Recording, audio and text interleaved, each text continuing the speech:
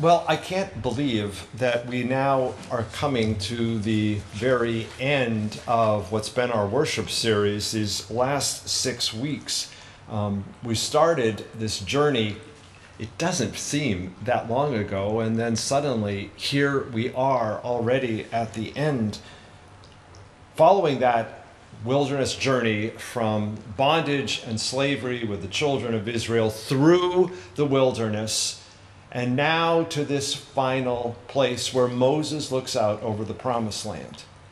It's taken a lot, it's cost a lot, it's invited a lot, and it's challenged a lot for us along the way. And so we remember all that it takes to travel through a wilderness time, a time just like we're living in now. That in the wilderness, you have to remember first that there is bread in the wilderness, but it just looks different. There are gifts here and now, but they look different than the gifts used to look. There is water, indeed, in the wilderness, but it's going to take some different tools to find your way to the water. And in the wilderness especially, you can't go alone, but we really have to call on the gifts of one another. Our plans are not going to serve us so well to find our way through the wilderness. However, we can count on our values to show us the way forward. And yes, the way through is not around our anxiety, but through it.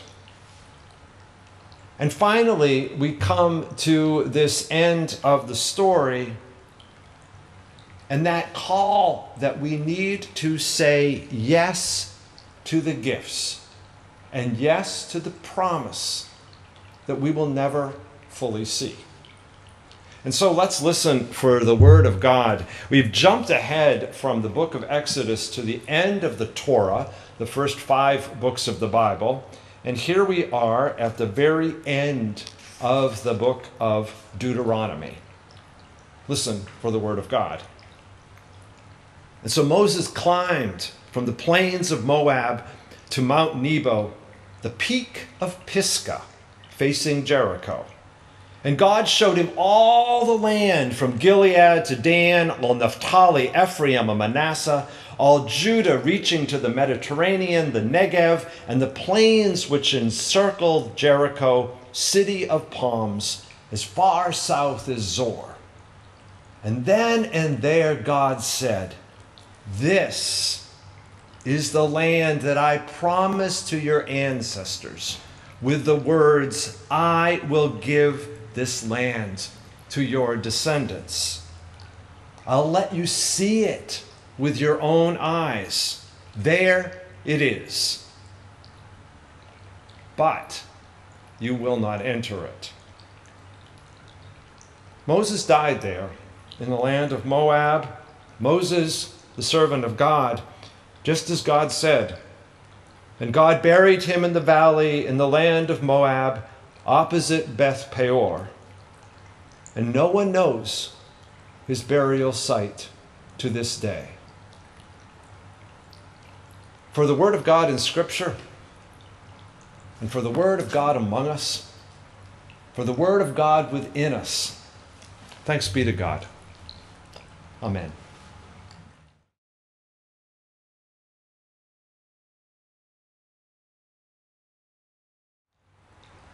And Moses stood on the top of Mount Pisgah, and he looked out there on the land of milk and of honey, as was promised. 40 years of traveling and leading and guiding his people through the wilderness to get to this place. However, instead of a land flowing with milk and honey, it looked like a lot of rocks and desert and hard work before them to turn this land into any kind of promised land. Some years ago, somewhere there in the 1930s, a photographer stood on the top of Mount Pisgah here in Boothbay Harbor. Took a picture looking out there at the footbridge in the inner harbor below, connecting the east and the west sides of the harbor. A schooner there docked in the inner harbor, and a little further out, a set of schooners rafted together. Here, on the top of Mount Pisgah, as Moses looked out to the promised land, Moses was told that he would die here, and indeed, he was buried here in this very place, looking out on that land of promise. And I just am reminded again today, in getting to know you and my walk with you, that many of you have come to this place of promise and beauty, as Barclay remarked, because here is the place that you too have come for these last days, years of your life. Here is the place that perhaps you have said, I want this place to be the place, the last thing that I see before I die. Which has made me think these past days that perhaps we haven't talked about that enough, and perhaps that is an invitation of these days as well. It's unclear why Moses can't go into the promised land and why God says, no, you will never go there, but you will die here. It's an obscure passage in Scripture, one that rabbis and biblical scholars have wrestled with over the generations. And it seems so unfair. After all this journey that Moses can't go into the promised land. And while I too have fussed with it, I've come, as I've considered this passage over the years, to see it as well as a gift. For you know, perhaps the gift is this, that Moses was no superhuman. He was no God. He was no somebody else that we could never be. He was a human being just like us, stumbling to find his way through the wilderness, and on that way, making a way. An old friend of mine reminded me last year. He said, I like old age because it gives me more time to consider and to ponder my regrets. I thought that was kind of a strange comment and maybe kind of depressing. But as I've thought about that, I think what Carl meant was this, that he takes out his regrets. He ponders them and he holds them like the stone and he rubs them. And he sees that how in this stone and out of the regrets and the wounds and the disappointments of his past, this man that he is today has been made. And everything that is here has come in and through the regrets, the brokenness, and the beauty of all that is. And you know, it's that time to take that time for reflection and contemplation that is key to making it across the desert. Now, I'm reminded as an interim pastor that many people just want to get through this time, just get over this time, because it feels like a waste of time, perhaps, to get on to when the real story will begin, when the real stuff will begin. But you know, perhaps there's no there to get to. There's no there. I mean, there are markers, and there are endings, and there are new beginnings, but that ending leads just to a new beginning, and the journey begins, and it goes on, versus something just to complete. Perhaps an interim time just reminds us how we perhaps are to live in all of our time. Which has reminded me of these words attributed to Oscar Romero, the former Archbishop of El Salvador, that he wrote some 40 years ago. It helps now and then, he writes, to step back and to take a long view. The kingdom is not only beyond our efforts, it's beyond our vision. We accomplish in our lifetime only a fraction of the magnificent enterprise that is God's work.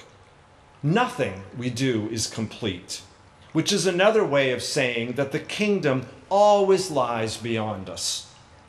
No statement says all that could be said. No prayer fully expresses our faith. No confession brings perfection. No pastoral visit brings wholeness. No program accomplishes the church's mission, and no set of goals and objectives include everything. This is what we're about. We plant the seeds that one day will grow. We water the seeds already planted, knowing that they hold future promise. We lay foundations that need further development. We provide yeast that produces effects far beyond our capabilities. We cannot do everything. And there is a sense of liberation in realizing that. Because this enables us to do something, and to do it very well. It may be incomplete, but it's a beginning, a step along the way, an opportunity for God's grace to enter and to do the rest. We may never see the end results, but that is the difference between being the master builder and the worker. We are workers, not master builders, ministers, not messiahs. We are prophets of a future, not our own. And the truth is that our lives perhaps are like those little boats that we watch out there in the harbor. That someday, yes, too, will pass over that far horizon.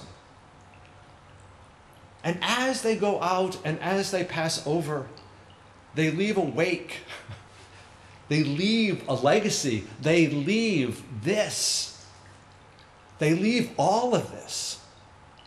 For we all ride on the wake of those who have gone before us. It was 400 years ago today that the pilgrims set out for that land of promise that they knew was out there somewhere. Their own land of milk and honey, where they promised and wanted to build a city on a hill. And we, all of us, directly, indirectly, all of us, go in the wake that they left.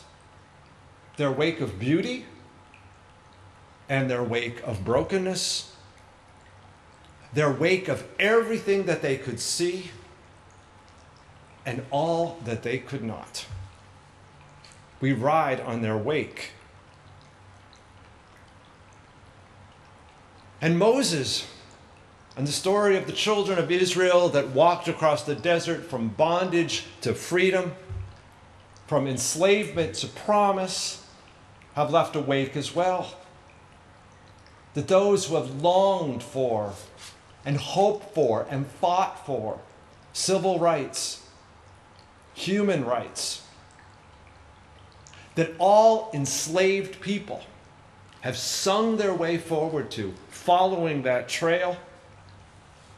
Today, for those who work for racial justice, for those who work for environmental justice, for those who work for a wider love and a deeper justice for all, they follow in the wake of that story, that hope, that promise, and finding that way. And you know, it's true for all of us. In the intimacy and the particularity of our lives, that finally what we will leave is this. We'll leave a wake. We'll leave a wake for all those who will come after us. We'll have to learn to find their way through. And for sure, they might have to fight their way through some of it, and they'll sing their way through some of it. They'll struggle through some of it, and they'll celebrate through some of it. But the work we do today, how we are today and how we live today, leaves a wake that lasts and stays. Yesterday, I drove to the top of Mount Pisgah here in Boothbay Harbor. And down through a little cut in the trees, you could see still the inner harbor, and it was aglow in such sparkling light. So bright. And as I paused there, I gave thanks.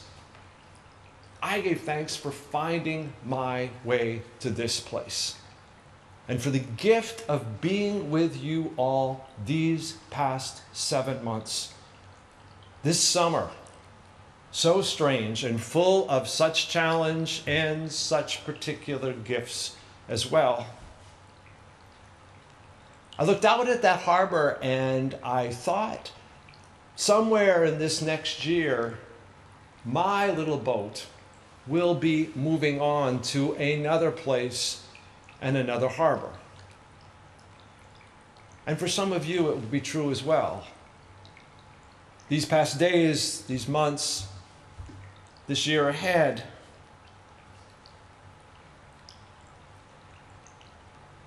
and I've just thought, all the more, just looking out there, how important it is.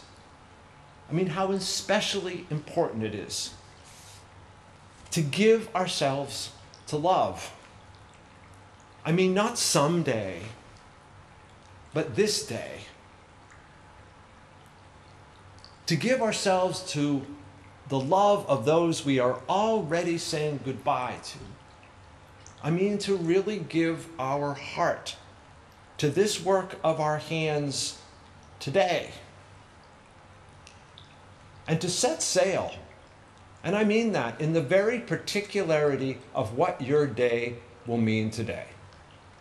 Knowing that as you set sail into this day, however it unfolds, that you will leave a wake, and a hope and a prayer that it be a wake that we leave of beauty and connection, of love and care and justice and hope, as we set out towards a horizon aglow in such incredible light, such marvelous light that we will never fully reach. Amen.